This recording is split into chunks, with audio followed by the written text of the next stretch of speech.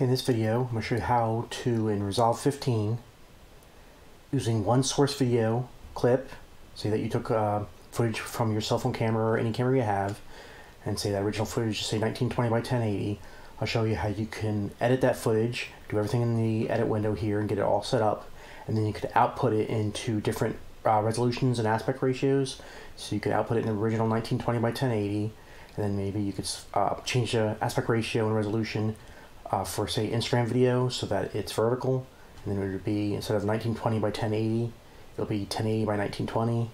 Or some Instagram videos or Facebook ads you might want square, so it'll be 1080 by 1080. So I'll show you how you can again use one edited piece of footage that you have all set up and output in multiple different resolutions and aspect ratios. So the first thing you want to make sure is that you have everything set up for your source video. So my source video is 1920 by 1080 and 30 frames per second. So I have that set up right here. So I have it 1920, 30. Now you want to make sure that if you want to change this to begin with, you want to have it set to something else. Make sure you have nothing in your media pool and nothing on your timeline, and then you're able to change your frame rate here. If you put anything in your media pool or your timeline, then that part will be grayed out and you won't be able to change it. You'll be able to change everything else, which I'll be showing later in the video, but that'll be set. But Resolve 15 will ask you if you add anything to your media pool, if it's different from this setting. So if you did have it set incorrectly to say like 25 frames or 24 frames per second, and your source video was 30 frames per second, it would ask you if you want to change it, and you'd say yes, and then it would change to this. But this is just, it's a good idea to have it set up correctly to begin with. So right now we're set for 1920 by 1080 and 30 frames per second, so that's good. So we'll get some video here. So I have some footage here, so I'll just drag that to the timeline. Now if you want the video footage to fit perfectly in the timeline, you hold down the Shift and the Z key, and that'll make it fit. And if you're really zoomed in, if you want to get it back to where it just barely fits in the timeline, hold down Shift and Z, and that'll put it. So now I can play through here, and you can see the footage. So I'm not really going to do anything right now, but any edits you want to do, you could have anything you want to do. You could do fusion, so you could just add some titles and do pretty much anything you want in the edit and the other tabs and get the video looking the way you want. And then you'll be able to output it into any resolution and aspect ratio you want. So right now this is good for the 1920 by 1080. So this is all set up. So I come to the Deliver tab. And then here you want to say if we're going to be uploading it to YouTube, I'll set it to the YouTube 1080p settings, and that sets all this correctly for that. So you really don't have to mess with any of this, since it's a very common format.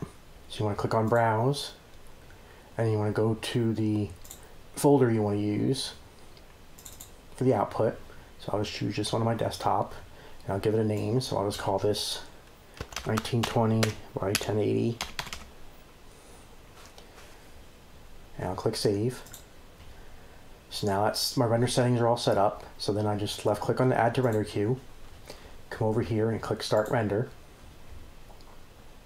And now it's going to output it and render out to that folder in the original resolution and aspect ratio, 16 by 9, 1920 by 1080. So let's just take a few more seconds. And it's almost done.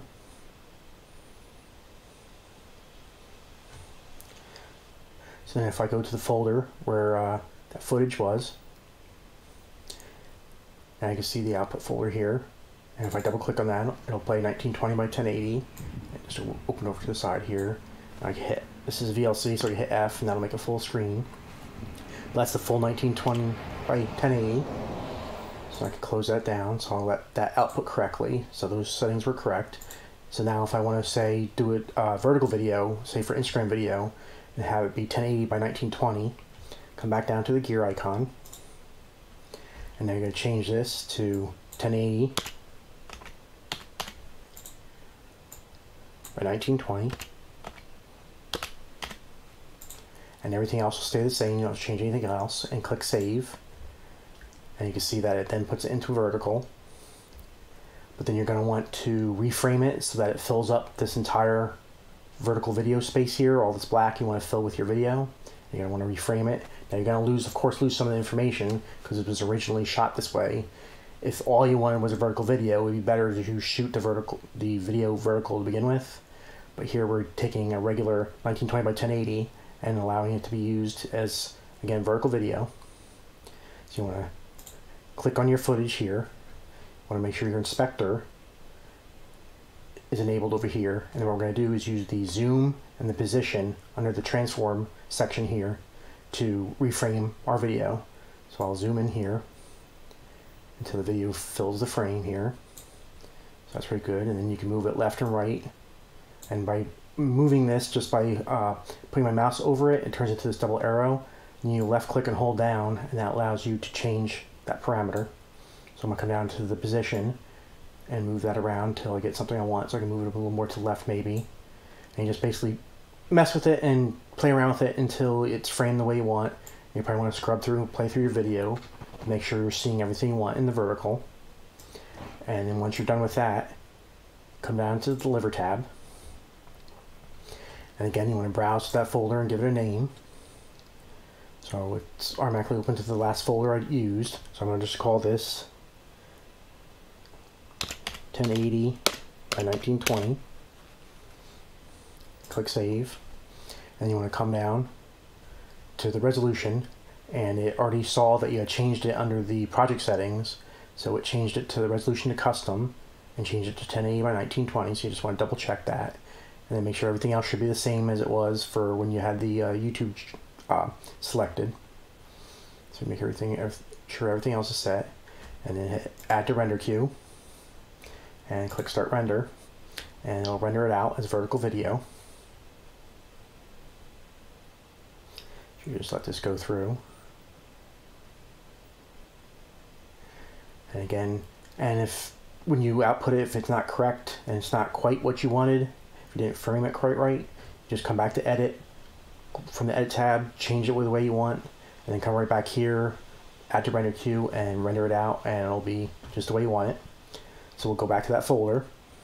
Okay, here's the vids folder. So now you can see I have the original 1920 by 1080, and now I have the vertical video. Exact same footage, exact same original footage. Now I have two different versions of it. So I'll double click on this. You can see it's playing vertically. I can resize it here. But these black bars are just a video player putting that in. If I resize this, you see that the black bars actually go, and it is just a vertical video.